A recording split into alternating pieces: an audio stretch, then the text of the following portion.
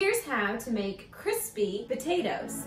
First, cut your potatoes into about 1-inch chunks, then rinse them in the sink with a little bit of water to remove the extra starch. Then place them into a bowl. Set aside. We're gonna prepare the pan now. You're gonna take about 1 tablespoon of olive oil, place it onto a foil-covered baking tray, spread it out onto the tray, preheat your oven to 425 degrees, and place this pan into the oven. We're gonna preheat this tray for about 10 minutes, and that is your secret for the crispier potatoes and for potatoes not to stick to your foil. Now let's prepare the potatoes. So now you're gonna drizzle about 2 tablespoons olive oil onto the potatoes.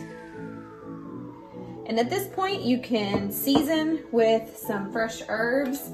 I'm seasoning mine with about 2 tablespoons fresh chopped rosemary.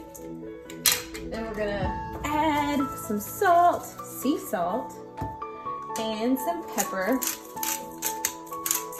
Give these a little toss. Now we're gonna place the prepared potatoes on the prepared tray. Let's get it out of the oven.